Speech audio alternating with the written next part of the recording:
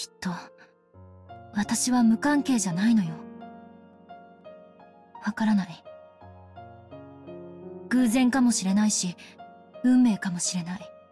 なぜかこの旅で私はそう思うようになったわ。根拠は？ないわ。勝手にそう思ってるだけ。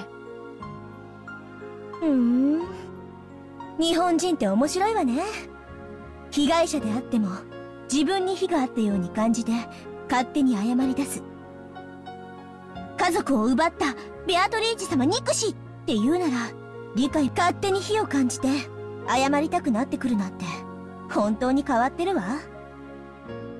もちろんベアトリーチェは憎いわよ。その気持ちがなければこの旅は続かないわ。でも旅にもう一つ目的を見出してもいい。12年前の魔女に復讐する旅にさらに昔の罪を謝罪する目的を加えたっていいんだわ。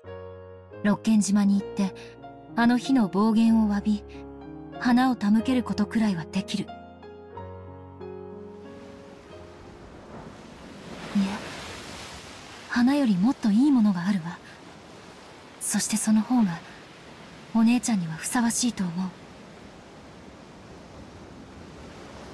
I stood up, not minding that the sea breeze scattered my hair and concentrated my mind. I lifted my palm up to the height of my head and imagined a vast space. エンジュ様？静か。さあさあ、おいでなさい。我こそは魔女見習い、エンジェ・ベアトリーチェ。破門にされてはしまったけれど、かつて同じ同盟に所属し、私と遊んでくれた懐かしき家具よ。我が呼びかけに応じよ。It was hard to tell in the middle of the day, but a faint blue light gathered around the palm of my hand. Then, Sakutaro's form was revived. It truly did bring back memories, that figure. His cute ears, his bright red muffler. It came off easily, so One-chan faithfully rewrapped it all the time, didn't she? サク太郎、わかる？私たちがわかる？おりょ？おりょ？マモン？エンジェ？ With a sleepy face, as though waking up from a long slumber, Sakutaro looked all around him as he spoke. お久しぶりね、サク太郎。あなたを私の力で呼び出すのは、きっとこれが初めてだわ。そして今や、私にしか呼び出せない。ウリュウ。Those words might have been a bit cruel. Sakutaro's face clouded over. かつての私は、あなたを否定した。その私があなたを呼び出したということは、あなたの存在を、私が認めたということ。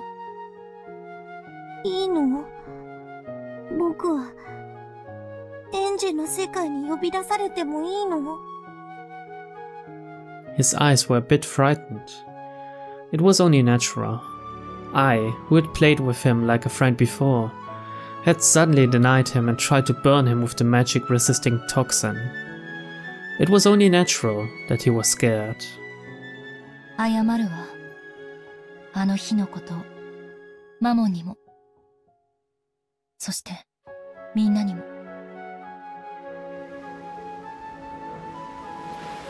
At some point, the rest of the Seven Sisters had gathered on the deck.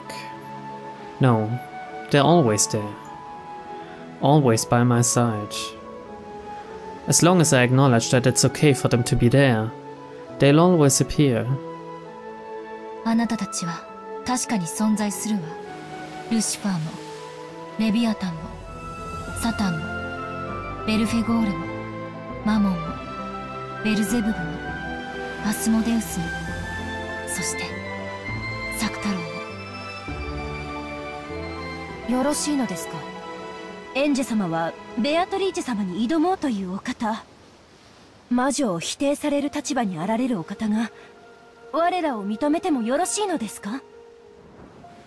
私の世界にとって魔法が存在するかどうかは悪いけど保留させてもらうわ。私自身が魔法の存在を認めたわけじゃない。なのに我らを認めるという矛盾はどういうことです？魔法は信じる人には存在するってことよ。私が信じなくても誰かが信じたならその人の世界には魔法が存在するわ。それは私が魔法を信じたって信じなくたって何の干渉も受けない。いいえ、受けてはいけないのよ。その誰かは胸を張って自らの魔法を信じればいいのよ。そして私はそれを認める。だからあなたたちが存在しても全然おかしくはないのよ。なかなかの詭弁ですが、面白い解釈かと。エンジェ様のそれは悪魔の証明そのものでしょう。悪魔の証明？だって悪魔の存在を証明するには悪魔を連れてくればいいけれど、悪魔の存在を否定することだけは不可能だから。そして私たちはここにいる。つまりそれはエンジェ様が魔法を信じようと信じまいと私たちの存在は揺るがないということ。ありゃ、エンジから半魔法の毒が消えていく。本当だわ。魔法を否定する立場なのにどうして？それは多分尊重し認めるという心を知ったからだわ。今の私にならアリアお姉ちゃんの、そしてベアトリーチェの魔法の深淵も理解できるかもしれない。In the past, I didn't believe in things like magic. Thinking something like that couldn't exist, I acted like I was closing my eyes tightly and couldn't see anything. But now, I'm different. I get the feeling I can look right at a thing called magic and close in on its true nature. 惜しいわ。この現代にこれだけ半魔法の毒素の抜けた人間なんて本当に稀よ。魔女に向いた稀有な才能なのに。そうね。今のエンジェ様が魔女を目指してくださったならベアトリーチェ様に及ぶかもしれない大魔女に成長されたかもしれないのに。それでも我らの存在を認めてくださった我らの主である。おそらくエンジェ様が我らの最後の主となるだろう。最後の奉公と思い尽力しようではないか。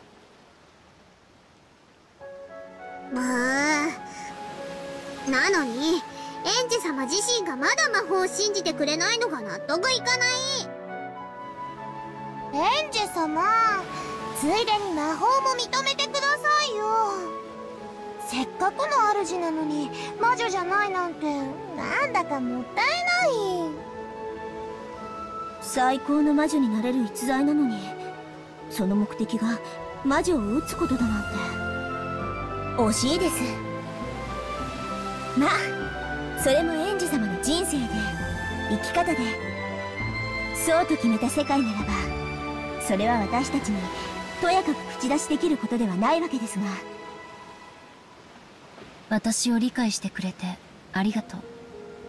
そうね、魔法が私にとって存在するかどうか、それは私が決めることだわ。世界のどこかに魔法が実在したとしてもしなかったとしてもね。 When I think about it, this world is so vast and yet so small. Billions of people live on the earth. But I probably won't meet even 1% of those people. Even so, I will speak of a world, my world, which doesn't know even 1% of the world. 私が知らない世界の法則を私に否定する資格なんてない。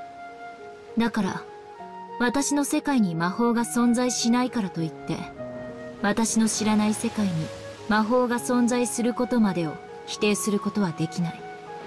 まさに悪魔の証明というわけだわ。いえ、業に入りては業に従えと言うべきかしら。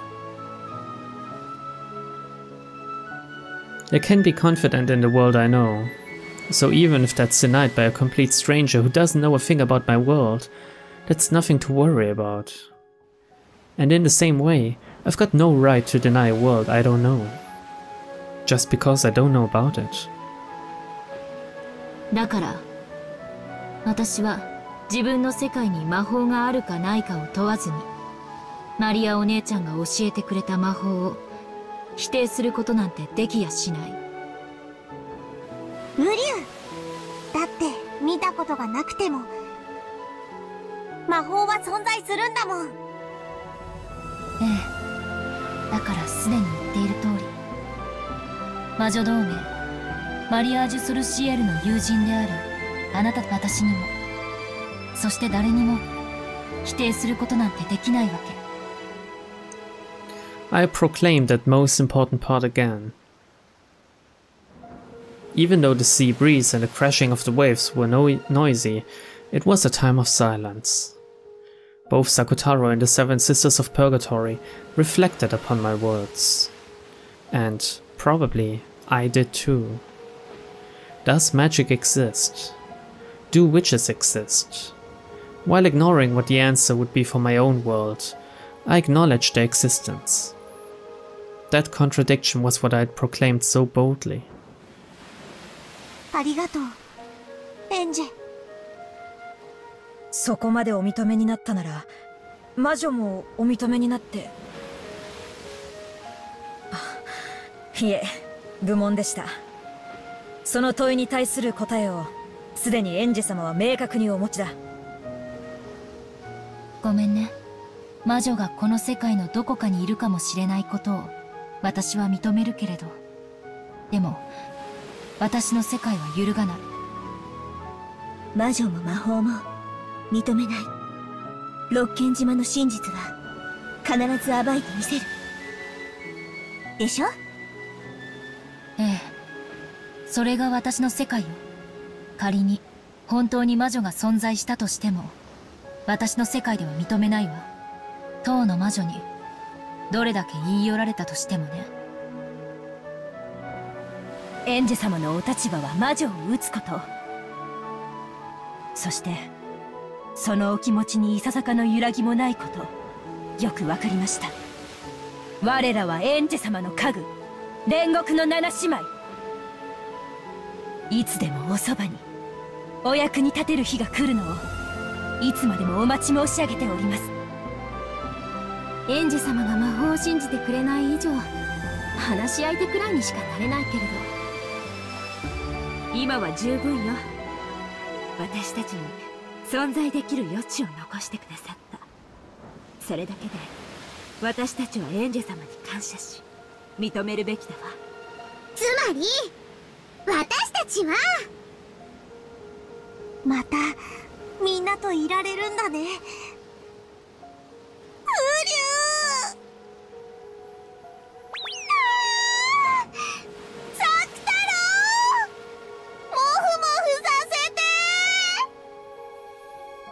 When Sakutaro was overcome with emotion and tears came to his eyes, the seven sisters closed in and mobbed him.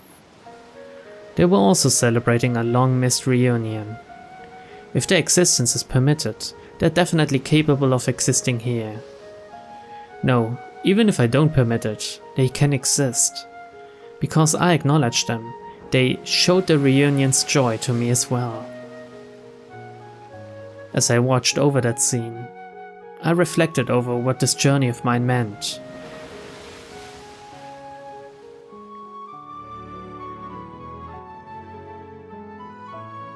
これでみんなには許してもらえたかしら。十分ですよ。私たちは家具。呼び出してもらえるだけで、おそばにいることを許されるだけで、嬉しいのですから。ウリュウ、エンジェ、本当にありがとう。そういえば、どうして私には作太郎が呼び出せたのかしら。いいえ、逆ね。どうしてお姉ちゃんには作太郎が呼び出せなかったのかしら。Maria One-chan had despaired, thinking that Sakutaro had died, which meant she hadn't been able to summon him like this anymore. In the past, One-chan said it was more advantageous in summoning to have a vessel. However, a vessel is like training wheels, and it shouldn't be absolutely necessary. In other words, even if the stuffed animal line that was Sakutaro's vessel didn't exist, it should have been possible to summon him. No, when you put it like that, it's even a little doubtful whether summoned things can be limited by life and death. Moreover, Sakutaro should have been an especially important friend to Maria One-chan. She should have been able to strive hard to summon him one more time. It certainly was said that the original stuffed animal vessel had been torn apart, but why did he die and become impossible to summon again? それは、マリアがあの時、僕のぬいぐるみが破れたのを見て、僕が死んでしまったと。魔法の存在と同じなんです。マリア教の世界で作太郎が死んでしまったことになったなら、彼女の世界では作太郎は存在できない。ウリュウ。The shock of having her beloved stuffed animal torn apart had left a wound in her heart serious enough to prevent her from summoning her irreplaceable close friend. In Maria One-chan's eyes, Sakutaro died. So even if Sakutaro can exist like this to me, he cannot exist before her. 僕はいつもマリアと一緒にいたんだよ。泣いてるマリアのすぐ近くで、泣かないでってずっと言ってたんだよ。でも、マリアには僕の姿も声も何も届かなくて。Sakutaro hung his head, looking sad. マリアージュ・ソルシエルは、あの事件の後、急にそれまでの同盟は和やかなものだった。でも事件後は、憎い誰かをいかにして呪うかという物騒なものばかり。お姉ちゃんの日記は、あからさまに様変わりしていくの。A diary is a mirror that reflects one's heart as it is. It probably showed the personality called Maria die, and be reborn as the evil witch personality, Maria. When she buried that diary in hatred and sadness, her heart surely wasn't satisfied. Because it wasn't satisfied, she had to bury it with hatred and sadness. And while still unsatisfied, she met with death. I wonder if her unsatisfied soul has a hole opened in its chest from sadness even now, and continually wanders, dripping tears down and calling Sakutaro's name. あなたがお姉ちゃんには必要なのよ。ウリュウ。どうしたらあなたをマリアお姉ちゃんの世界で蘇らせられるの？その方法がわかれば、私はお姉ちゃんを救うことができる。それが私に課せられた贖罪の方法なのよ。どうすれば作太郎は蘇るの？マリアにとって僕のよりしろは特に重要な意味を持ってたから。よりしろ。つまり、ライオンのぬいぐるみを蘇らせることができれば。でも、僕のぬいぐるみはローザママの手作りだから、ローザママにしか作れない。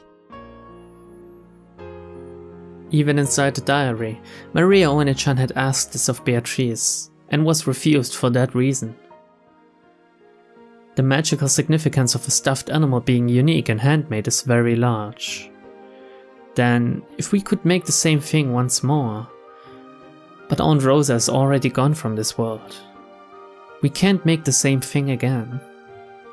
同じぬいぐるみをもう一つ作ってあったとか、そういうことはないの？彼はマリア卿の誕生日プレゼントのために作られた世界でたった一つのぬいぐるみ。手作りでたった一つのよりしろなんです。だから大きな魔力を秘めているんです。そして失われたらもう二度と手に入らない。蘇らない。ウリュウ。Because she knew that. Maria One-chan watched that stuffed animal, which was unique in that world, get torn apart, and despaired. Because it was the only one of its kind in the world, and she couldn't permit a compromise such as buying another one. She had despaired from the bottom of her heart. でも、作太郎はここにいるわ。よりしろなんかなくても、ここにいる。私がそれを認めているから、私の世界では確かに存在する。マリアお姉ちゃんが認めなくても、それは否定できない。そうよね。理屈ではそうですが、同じ理屈でマリア卿にそれを認めさせることもまた困難かと思います。マリア、僕は死んでないよ。ここにいるのに。ウリュウ。きっとロッケン島でマリアお姉ちゃんに私は再会できると思う。そして私は何が何でもお姉ちゃんの中のあなたを蘇らせて再会させるわ。できるの？難しいでしょうね。魔女同盟に誘われた私が意味を理解できず拒絶してしまったのと同じように、彼女もまたあなたの存在を拒絶するかもしれない。でもやるしかないわ。それが私にできる唯一の罪滅ぼし。エンジ様。ロッケン島で何が待つのか、そして何が起こるのか、何ができるのか、あるいは何も起こらないのかもしれないけれど、全ての始まりであるあの島こそがこの旅の終着点なのよ。私はあなたたちを連れて魔女の島へ、ロッケン島へ帰らなければならない。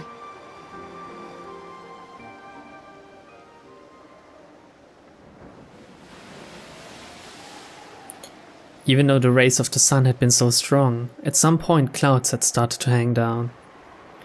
The spray that hit my cheek might not have all have come from crashing waves. エンジェさん、軽く一雨来そうですぜ。下へ降りた方がいいんじゃないですか? Amakusa called out to me with an expression that said, "Oh, you're still here." When I looked up, I saw that the island's silhouette had gotten much larger. We might reach land very soon. I remembered that the weather report had mentioned scattered rains.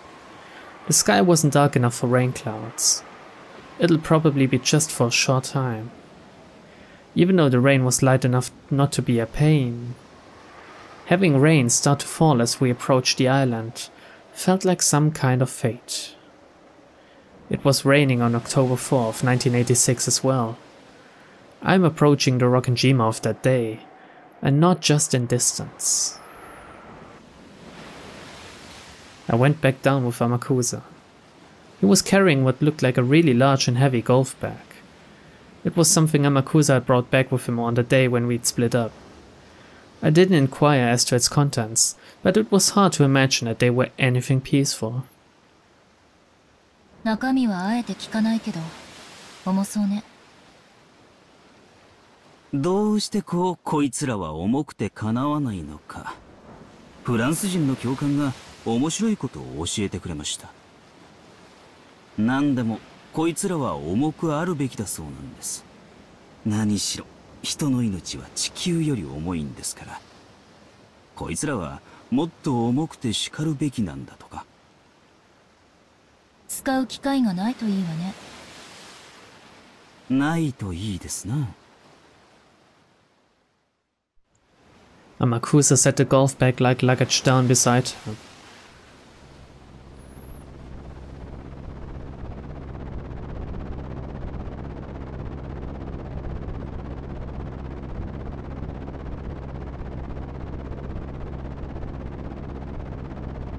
A two-propeller aircraft touched down on the runway. Considering the weather, it couldn't have been a pleasant flight. Everything after this flight had been suspended due to weather. Cutting through the drizzle as she traversed the runway, Sumadera Kazumi entered the lobby with 2 black suits as guards. The 4 black suits who had been waiting inside the lobby stood up and respectfully lowered their heads in salute. お疲れ様です。プロペラ機ってのは揺れるわね。二度と乗りたくないわ。お車を用意しております。どうぞこちらへ。They got into 2 luxury cars that had been rented. エンジェはロッケン島へ向かうはずよ。無人島とは実にお道具は用意できてるんでしょうね。